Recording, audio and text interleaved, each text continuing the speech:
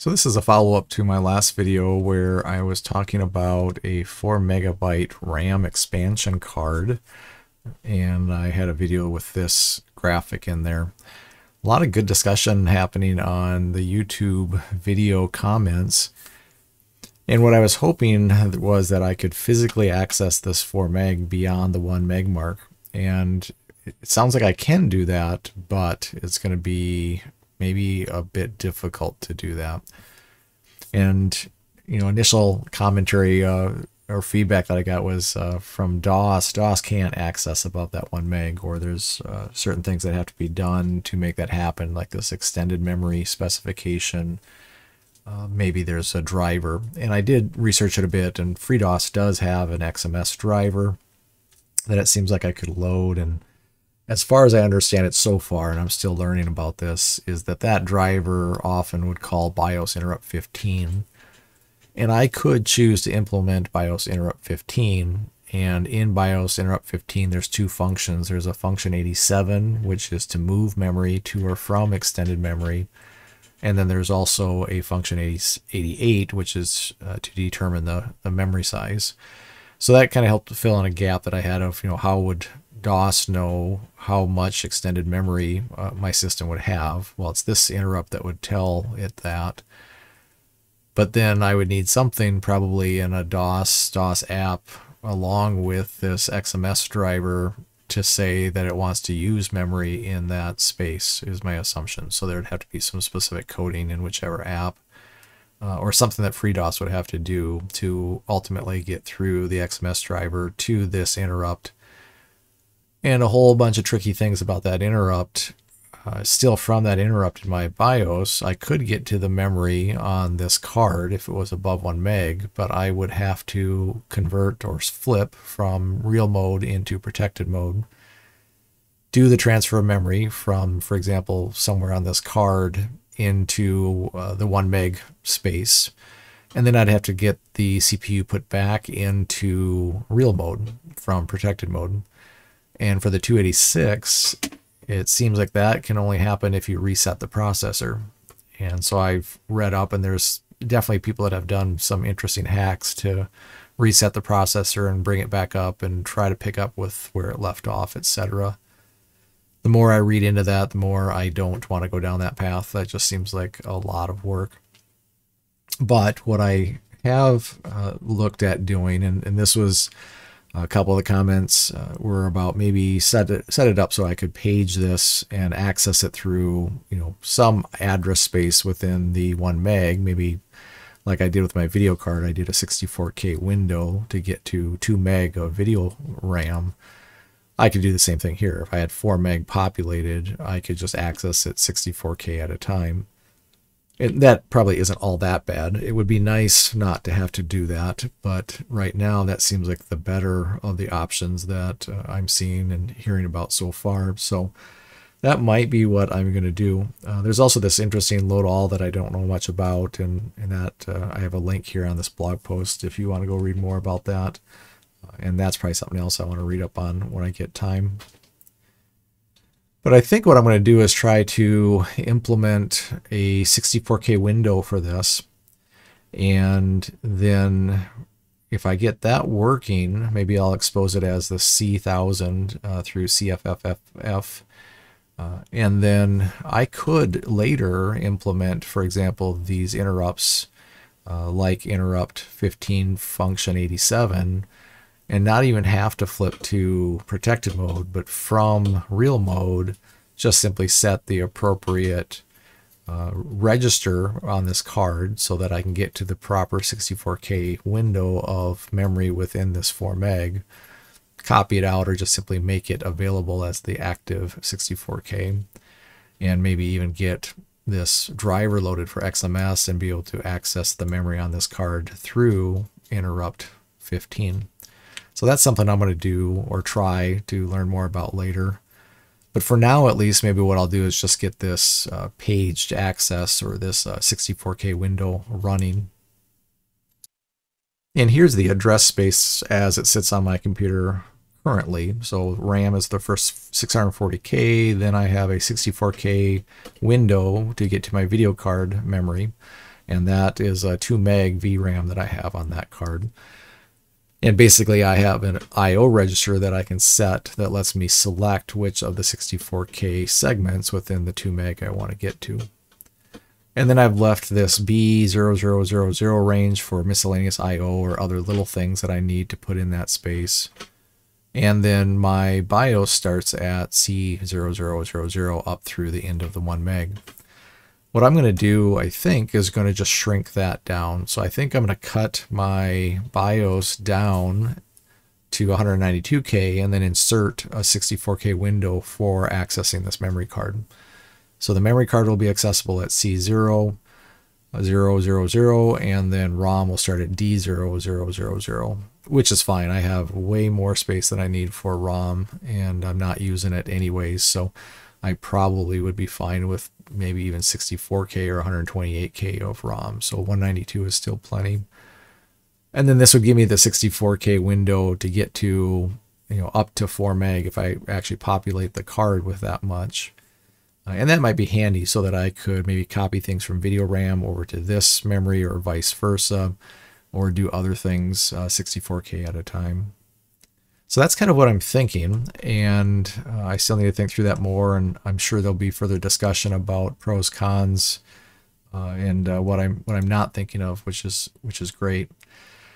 I did update or I cloned my initial project, and then I came in here and made a version that it probably looks simpler. That's because I've actually abstracted some of the complexity into a PSOC.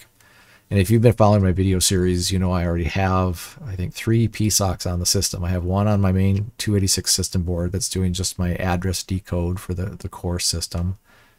And then my VGA card is using a pair of PSOCs, one to generate the timing, and then another to do the address decode and such, to really switch between the 2 frames that I have on that video card for memory.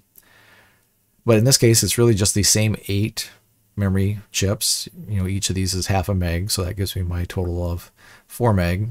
I still have my 245 buffers here, the ISA edge for the adding card, and then this PSOC.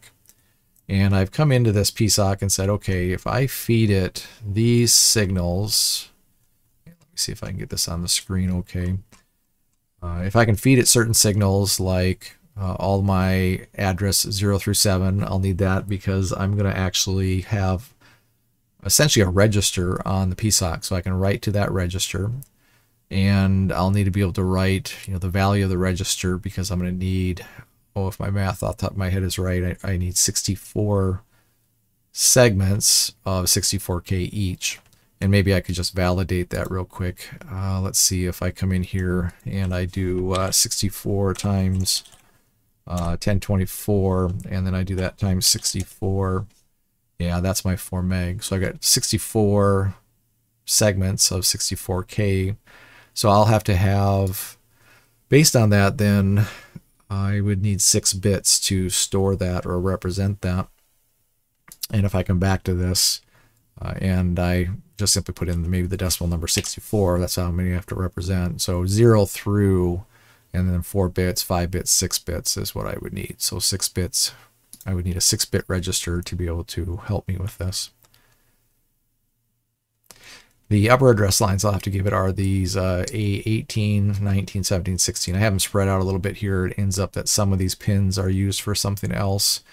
But A19, 17, 16, and then the 18 over here, I'm going to need that to help me basically decode what address am I writing this to. And again, I'm going to target this C0000 address.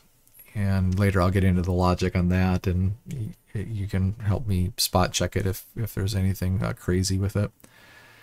I'm also going to need to bring in some data lines. There's the 6. I only care about these 6 bits of the data bus, so I can read in and set that register. I don't really need data lines 6 or 7, I don't believe. And I don't think I'm even using the clock in the logic I've set up, but I do need these, the write and read signals here, the IO write.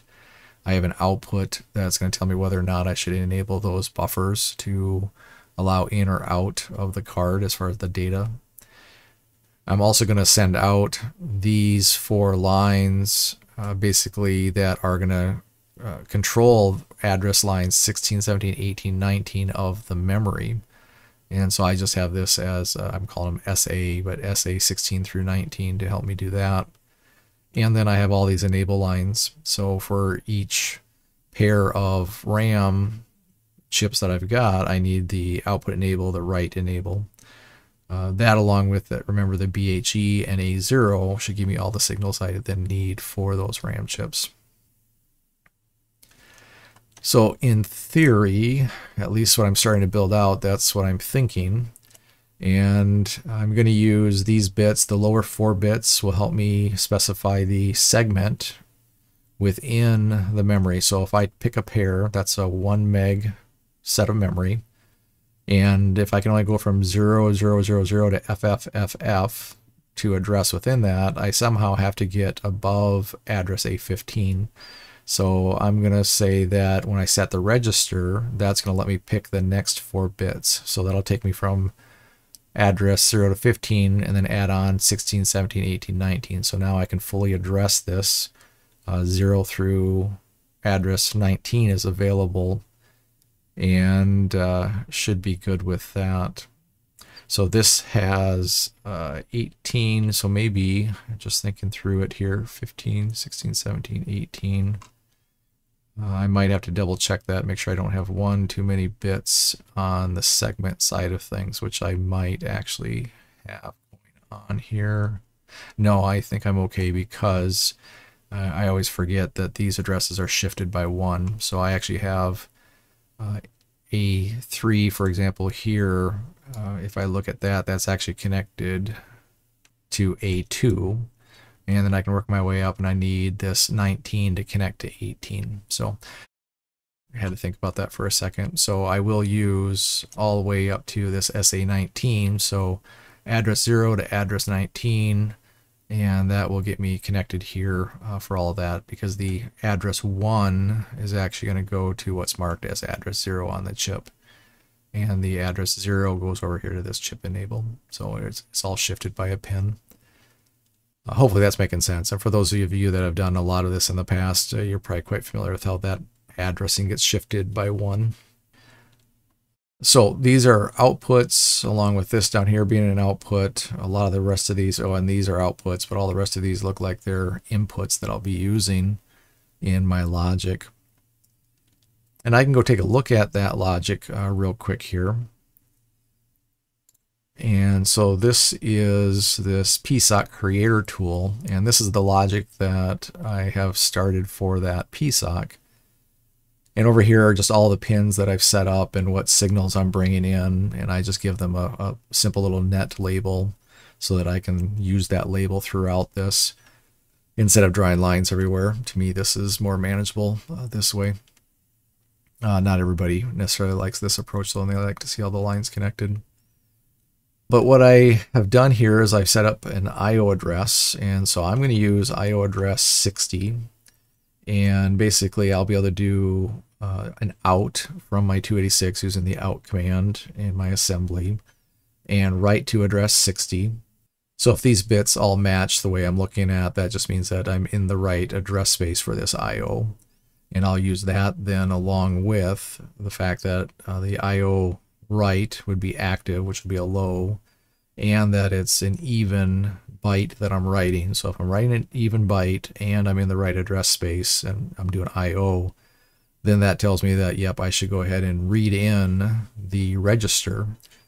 And what I'm doing for that is I just have 6 D flip-flops here, and basically I'm reading in data line 5 down to 0, and I'm going to do that when this is true. So basically that's what I'm using as a clock to bring in and latch in that information in these flip-flops. Then I take it into a LUT, and I basically look at D5, D4. I look at whether I'm writing or reading, and whether or not I should be enabling and sending out anything. as far as what I would send to the memory chips. And I would want to send out these signals when I'm trying to actually address the address space where this memory will be. And so I mentioned I'm going to try doing this at C0000. So again, I have some decode logic here. And if all of that matches, if it's a 1100 for those 4 bits, that means I'm accessing D0000 if all my math is right so far. And that's another input into this LUT. But basically this LUT is just a lookup. So it's a lookup table, and it just says, okay, if you're not enabled, if that's not a 1, don't send out any values out of this. And you'll see that I'm inverting because it defaults everything at 0. So I am going to leave the default at 0. And that's on power on. And I'm going to invert. So right when I turn the system on, all of these are pulled high, which means none of them are enabled because they're all active low signals on those chips. And if enabled is 0, which would be coming out of this here, which is just an AND gate, means I'm not in the right address space, so I'm not going to change any of my outputs. I'm going to leave everything disabled. But then when I get down here to where the signal is enabled, then I've got to look at, am I doing a read or a write? If I'm doing both, I know that's not a valid state, so I can ignore those. And then D4 and D5 will help me figure out which of the megabytes, the first, second, third, or fourth megabyte I'm in. And so like in this example, I can come into this and say, okay, for this first one that I've marked, the D4, D5 are 00, so I'm going to consider that my first megabyte. And this flag is pulled low, which tells me that, okay, if my MRDC, which I'm pulling in an active low, so if it's a low, if MRDC is low, that means I'm doing a read. So I'm doing a read of the first megabyte. And so that I'm going to mark as this a megabyte 1 output. And on the next one down, instead of it being a read of megabyte 1, it's a different pattern for the D4, D5. And in this case, it's the highest and then a 0, so a 1, 0. So it's not 0, 1, but that takes me over to megabyte 3. Then I do megabyte 2, megabyte 1. Then I get into the writes and the exact same pattern. So out of all the combinations, there's my 8 potential enables, either read or write, of these 8 different chips, basically. So I think that logic, I hope that logic is pretty close to what I'm going to need. And so then that'll send out my output enable or my write enable to the pair. So I've got these 2 signals for each pair, and both chips would be enabled for write or enabled for read within a pair. And then between BHE and A0, that will tell me which of the chips I'm actually going to read and write to, the low byte, the high byte, or both the low and the high byte. I've not tried doing this type of stuff. I've not used a LUT. I've not used these flip-flops like this as basically a register, a quasi-register here in this PSOC before. So this will be a learning experience to see if this all plays out okay. But essentially I'm saying that I'm going to access the memory on my card when I go to D0000. And as far as which 64K segment is accessed, it will depend on what values are stored here in this register essentially that I'm building. And that register will get set when this certain criteria happens and for this specific IO address. So it's this IO address and I'm writing to it. Go ahead and latch in this information into that basically register I'm using. Use that register along with a couple additional signals, this MWTC and MRDC, to help me determine which of the outputs should be enabled. One other thing here is that if I'm in the correct address space, I should also send out this active low for LOE, and that is just simply going to enable those buffers. And if I flip back to that here real quickly, that is what's going to come into these 2 74245s. That's either going to let it in or out depending on how IOR is set. And this IOR is coming in from the ISA bus. So if that all plays out okay, that should give me this modification where I have this C0000 to access a 64K range I can do an IO write to the card, to that IO address of, what was it, 60. That will choose which 64K within the 8 or within the 4 meg is actually shown in this 64K window here. And that's pretty similar to what I'm doing for the video. It's just I'm now putting a lot more into the PSOC and have fewer discrete ICs to handle it. And I think that's okay. It'll let me experiment with the PSOC a bit more and also change up how I'm doing that decode and that access if for some reason the way I'm thinking through this just doesn't work well, which very well could be the case. But lots of great discussion on the YouTube channel, so definitely if you have thoughts on this, let me know. If you think this seems reasonable or if this just seems a bit out of whack and there's better ideas, please let me know. And like I said earlier, if this all works out, I think I could later then use one of those memory drivers to get access to the 4 meg and access it through the 64K window. I just have to implement the proper support in my interrupt in my BIOS, and that goes back to this interrupt 15. But that would come later. If I even want to bother with that, it might not be worth it. Could just be that I'm going to use this within my code, within my BIOS, and then I'll probably try to get to the point where from my C++ code, writing an app for DOS, I should be able to write to this register to choose the 64K area of memory. And then from that, store data, retrieve things, cache video content, whatever it might be.